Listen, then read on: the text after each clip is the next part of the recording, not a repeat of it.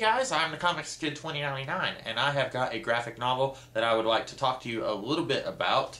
X-Men, The Wedding of Cyclops and Phoenix. This is a massive book. It took me a little while to read it. I started reading it well over a week ago, and I would read like an issue a day. So since there's like 20 issues collected here or something like that, it took me a little while to read it. Let me go ahead and tell you what all issues are collected in here. It's going to take me a little while because there's a lot. X-Men issues 27 through 30 and Annual 2, X-Men Unlimited issue 3, Uncanny X-Men 308 through 310 and Annual 18, X-Men The Wedding Album, and What If issue 60. So there's quite a few issues in there, and this is going to be a fairly short video because I don't really have a whole lot to say here. This is about 400 pages of comic, and nothing happens in this entire book. The only noteworthy thing to happen in this entire 400-page tome is that Cyclops and Phoenix get married. That's the only thing. And it is shocking to me how very little actually happened in this entire span of issues. And basically, and you may think I'm joking, I'm really not joking. It is surprising how very little happens, like issue upon issue, where it's like, okay, this was just another one where characters kind of talked for a little bit. And you would think that this type of issue, that those kinds of issues would just be right up my alley, because I'm the kind of person, I'm much more about character than I am action and plot and stuff like that. Plot is very important to me, but it's not the most important thing. And you would think a book that has so very little going on in the way of story would have to have some character stuff going on. But since there's like 300 X-Men at this point in the Marvel Universe, it doesn't really spend a lot of time with any one X-Men. You might have one issue that kind of focuses on Jubilee, and then another issue that kind of focuses on Archangel, and then an issue that kind of focuses on Psylocke.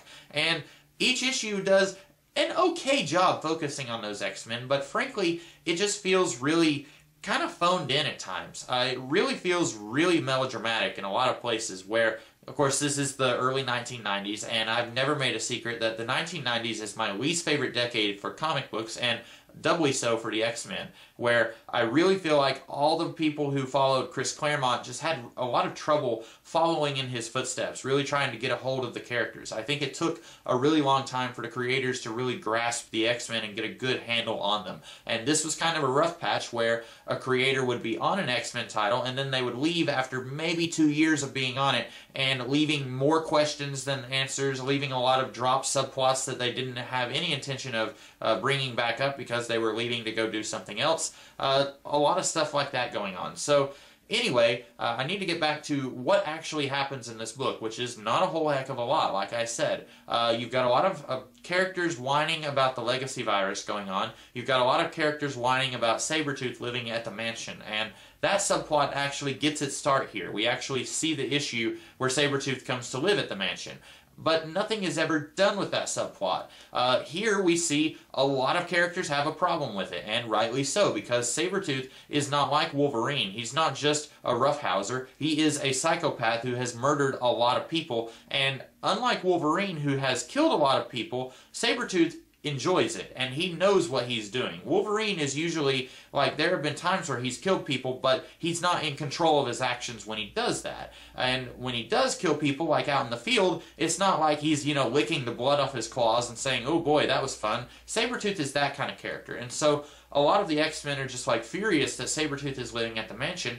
The problem is that subplot is kind of dead in the water upon arrival, because Sabretooth is one of those villains, it really doesn't make any sense at all to try and reform him. You've got characters like Rogue and Emma Frost and even Magneto. Those characters are villains, or at least they were when they were first introduced, but then over time it made more sense to have them join the X-Men. Emma Frost, it's been over 10 years, it's been over 20 years since she was a full-blown villain. And Rogue, it's been closer to 30 years since she was a villain. Those characters started off as villains, but in the way that their reformation was handled, it made a lot of sense. Sabretooth is a character, there's no way that you can have him reform and become a good guy and it makes sense. And the writers eventually realized that, because around the time of the Phalanx Covenant, you had Sabretooth helping Emma Frost and Banshee get away from the Phalanx, and then eventually he escapes. And nothing is ever done with this story of Sabretooth living at the mansion, other than he lived at the mansion for a little while. And I get the feeling that the writers wanted to do something different. They wanted to kind of shake things up a little bit, but the way that they tried to do it was just kind of stupid, because Sabretooth is a character who, he's just bad to his core, and there's really no way that you can work him as a good guy. Now, later on, much later on, in the late 90s in X Factor, and then in the mid-2000s in Adjectiveless X-Men by Mike Carey, those different stories played Sabretooth working with the good guys, but he had, I think in X Factor, he had like a collar on that prevented him from doing anything violent at all. And then in Adjectiveless X-Men, he had nano sentinels in his body, so the X-Men were basically forcing him to work with them. And in those cases, it made a lot more sense, because he clearly did not want to be there. Here, he wants to be here, and it just doesn't work. And like I said, you've also got some characters whining about the Legacy Virus. Now, the Legacy Virus is a story that I think works better on paper than it does in execution, because on paper, you've got the X-Men, they are a metaphor for racism and just intolerance in general. And so the Legacy Virus is basically taking that to the next level. Around this time, AIDS was kind of becoming an even bigger deal than it was. It kind of got its start in the 80s, and this is the early 90s, so the Legacy Virus is basically a metaphor for that. And in paper, like I said, on paper it sounds great. You're taking the real world and you're turning it on its head a little bit and applying it to the X-Men in a fictional way. The problem with the Legacy Virus is that A, it went on way too long. It started in, I believe it was the Executioner song is when Strife released the Legacy Virus into the world, and it wasn't until the Death of Colossus was like 2000. So that was like 6 to 8 years. That was longer than 6 years. It was closer to 8 years that the Legacy Virus was an ongoing threat for the X-Men.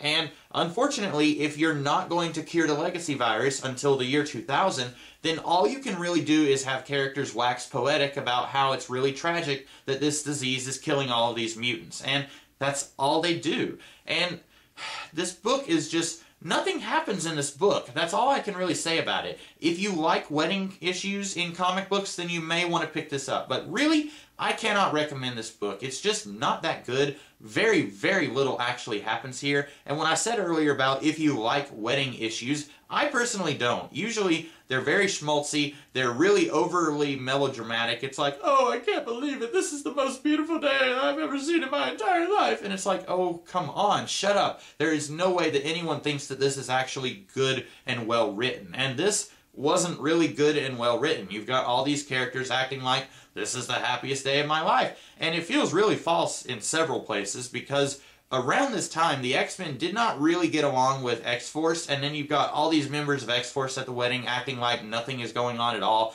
and maybe it doesn't make any sense, because in this very book, you've got Banshee ready to punch Cable because of Cable, air quotes, corrupting Banshee's daughter Siren, but then they're both at the wedding as if nothing is going on at all. And this, I can't say enough bad things about this book. I read this entire thing, I kept expecting something to happen. And while I was reading it, it occurred to me, whoever was working on this, all of the creators working on this, somebody somewhere forgot that there is a crucial difference between subplot and plot.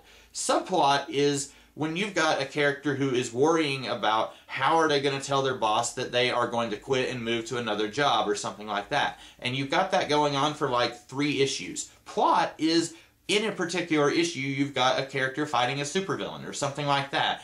That is the difference between plot and subplot. And what is really fundamentally wrong with this book right here is that there is almost no plot at all, and it is all subplot.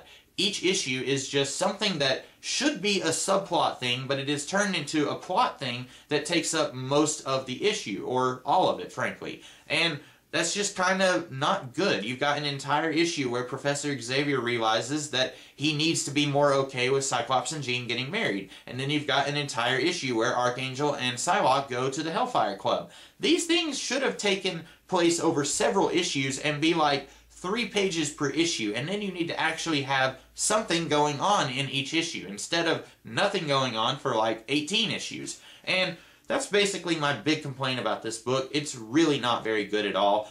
I would say, and like I said, I'm not a fan of X-Men comics from the 90s in general, but if I compared this to Avengers X-Men Blood Ties or X-Men A Skinning of Souls, both of those books are better than this. That's kind of what we're dealing with here. This is an all-time low in the 90s even, and I'm sure I could find something in the 90s that's worse than this, but this I expected it to be better, and it's really not very good at all. So like I said, if you like wedding issues done in comic books, then maybe pick this up. Or, frankly, I think you could just go and find the wedding issue in the single issues in your comic book shop, and don't fork out whatever this is, $35 for this comic book. I fortunately had a coupon when I bought this, so it wasn't quite $35, but still, I think I overpaid for it. So, don't buy this book. I highly recommend that you skip this book. This is definitely a must skip. And that's all I have to talk about today. I hope that you guys enjoyed this review. I hope that it was helpful for you. And if it was, I hope that you guys will check out some videos that I'll be doing later on in the future whenever I get around to doing them.